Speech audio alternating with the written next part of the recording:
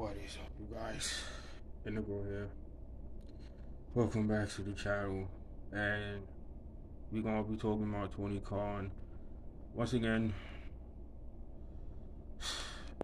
Y'all know what happened by now. I really don't have to explain it.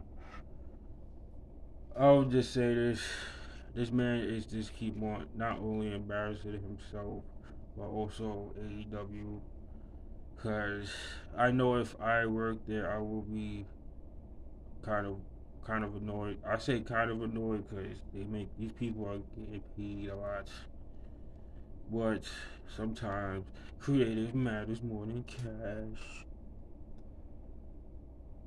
Kenny Omega made some comments that it was like, wow, if even Kenny's saying this, that there's a problem. Oh shit. Jack Perry, they trying to make Jack Perry the number one, I would say, heel. I don't want to say number one guy, but you could kind of say they are trying to make him the number one guy in AEW. All because CM Punk slapped him around a bit. That's the only reason he's relevant right now. Because Jack Perry is, I don't know, I told y'all a million times, he's not a main eventer to me. He's not going to one day main event WrestleMania. Feel me? Like MJF will. Alright, he showed up in a neck brace on the NFL Network during the draft. I thought that was cool in regards of keeping kayfabe alive, but the comments he made afterwards, I'm not even gonna repeat it. Y'all know what he said. I thought it was really dumb for him to even say something like that. I get it.